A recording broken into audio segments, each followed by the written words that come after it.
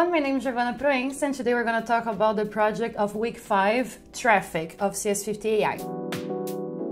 So for this project, we're gonna write an AI to identify which traffic sign appears in a photograph. This project will be pretty similar to shopping, the previous project we did, where we were receiving a CSV file, creating a model, and with this model we were able to had some predictions about the output.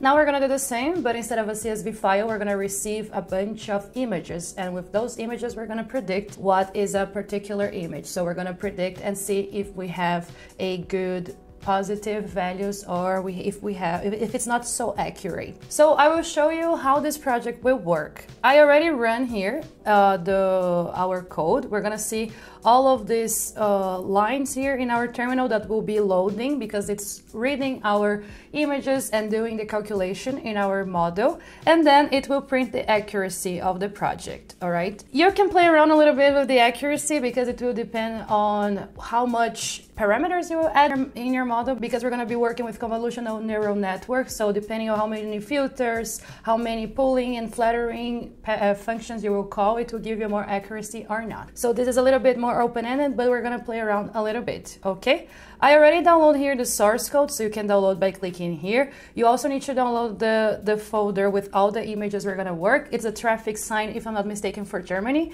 So we're going to receive a lot of images with the traffic signs, and our model will predict which traffic sign is about. All right, once you download, you need to run this pip install R requirements because we're going to be using TensorFlow.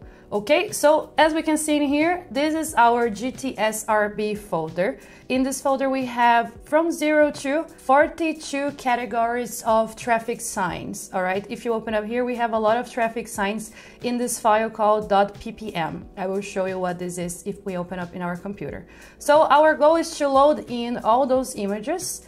Once we load those images, we're gonna separate into test and train, and then we're gonna create our model, we're gonna train the model, and then we're gonna predict outputs. All right, so let me show you a little bit the one image that we have here open. So this is our GTSRB folder. As I mentioned, we have 43 categories of traffic sign. If I open up the first one, we have a lot of different images of the same traffic sign of 20 miles per hour or kilometers per hour. And here, as you can see, they are in different definition of image. It can be with more pixels, less pixels, it can be more defined or not. If we open up another folder, we're gonna see another traffic sign. So the goal is to fill in our model, and we're gonna predict the traffic sign with those images, all right? So before we start, let's take a look at the code, the source code they already gave to us. So this is the source code they gave to us. We are importing some libraries that will help us out to do the code. We're importing NumPy, we're importing TensorFlow, this OS that will help us out to read the images and standardize them in a particular width and height. And we also have the scikit-learn to split our set of images into train and test. We have the epochs 10, image width 30, image height 30, so we were going to standardize all the images with this width and height. The number of categories is 43 because we have 43 types of traffic sign, and these 43 types of traffic signs are in here in those folders that it starts from 0 to 42, as I already showed you the images. And we have a test size of 0.4. So this means that 60% of our traffic signs images will be used to train our model, and 40% will be used to test and predict, and we can see how accurate is our model. All right, in the main function they already defined. So here we start with this checking the command line arguments. And why we're doing that? Because we're going to run our code this way. We're going to write Python, as we regularly do, the name of the file, and we need to send the name of the folder where our images are. So this is why we're checking the length, and if we don't have exactly 2 command line arguments, or at least 3, because you can also run your code using something, you can add another word, as they mentioned, like model.h5, where you can store the model, but we're not going to focus much on that. The main goal is to run our code with traffic.py and GTSRB, that is our folder with the images. Then we are creating here 2 variables, images and labels, that will be 2 lists, Images will contain all the images, and the labels will be the labels of our model. And we're gonna load in using the function that we will define soon. Once we have the labels, we're gonna use the TensorFlow library to make this category, so separate this in categories, because we already have the idea of 43 categories, so 43 different signs. And then we're gonna use the train test split to split 60% of our images and label for train, 40% for tests. Then we're gonna use our function getModel, where we will define our neural network. Then we're gonna fit the model with our trained data. Then we're gonna evaluate our model using the test. And at the end, if we are sending a file, we're gonna display the model in that file. If not, it will just display in the terminal how accurate it was and other information that might be useful. Then we have the load data function. So this load data function, we are receiving a parameter that is this data directory. Where this data directory will come from? It will come from sys.argv on position 1. If you don't remember from CS50 Python, for example, or CS50X, they explained that sys.argv is a library where we can get the elements from the command line. So this sys.argv is a list with all the command line arguments, and position 1 means that we're opening up GTSRB. So we're gonna receive the word GTSRB. Our goal is to load all the multiple images we have inside all those 43 folders, all right? And we're gonna display, we need to read those files, we need to standardize them in the correct width and height, and we're gonna put them in lists. So we're gonna return this tuple images label that we're gonna get here when we call the function. And images will be a list of all the images in the data directory, so all the images we have in the folders. And we're gonna format in the way that we saw, so 30 on width, 30 on height. And this number 3 dimension, it's because we have 3 types of color, the RGB, red, green, and blue. Labels will be a list of integer labels representing the categories for each of the corresponding images. So the traffic sign with 20 miles per hour will be the category 0. Images of 30 miles per hour will be category 1. So here we're giving some idea of category. Here we can organize the traffic sign according to what they mean. And then that's pretty much what we're gonna do. All right, so we're gonna do step by step using this OS library. So there's not much that I can explain. We're just gonna use some functions to help us out. All right, so I'm gonna remove here this raise not implemented, and we're gonna start storing the folder. So we only have the string GTSRB. We're gonna convert this string into an actual path of our folder. All right, so to do that, I'm gonna create a variable called category directory.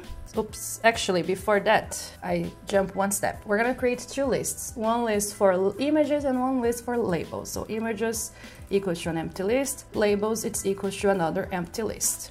After that, we need to do a loop in all the categories we have. We know that GTSRB has 43 categories, so we need to loop one by one here. We're gonna loop through the first folder. We're gonna get inside, we're gonna read all the images they have, then we're gonna go to the second folder, we're gonna read all the images, then we're gonna go to the next one until we reach the folder 42. So this is what we have to do.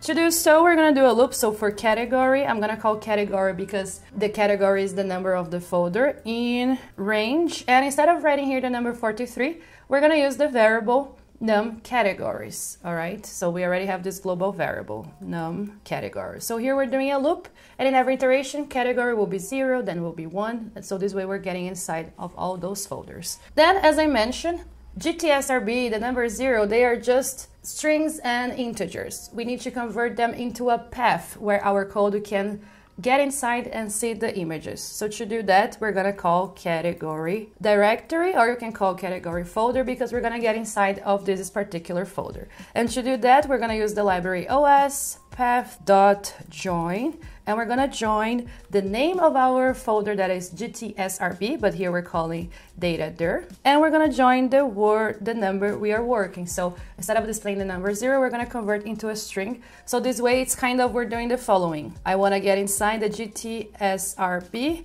folder 0. This is exactly what we're doing. And then folder 1, folder 2, folder 3, and so on. So this is what category directory is. Then we need to check if this folder exists. I know it exists, but in programming, we always need to be aware. We always need to be checking if things are going well, because sometimes unexpected things happen. So here I'm gonna do a if os.path.dir, and this dir we're gonna try to check if this folder really exists. So category directory, we're trying to get inside of the folder. And now what we're gonna do, now that we are inside, we're gonna check one file at a time. Okay, so to do this part of getting inside of one file at a time, we're gonna do a loop because we don't know how many files we have, so we need to do a loop. So for file name in, and here again we're gonna use another library from OS, list dir, so it will give us a list of all the files we have in this folder, and the name of the folder is category directory. Then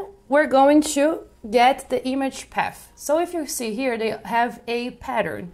They start from 000.ppn, 01, 02, and if you open up the others, they always start from the same thing. So they have a pattern for the files, and it makes a little bit easier for us to access. So to do that, I'm gonna create an image path variable where we're gonna say os.path.join, the same thing we did for the folder, but now to create the word for the image. So here it is, image, category, and the file name.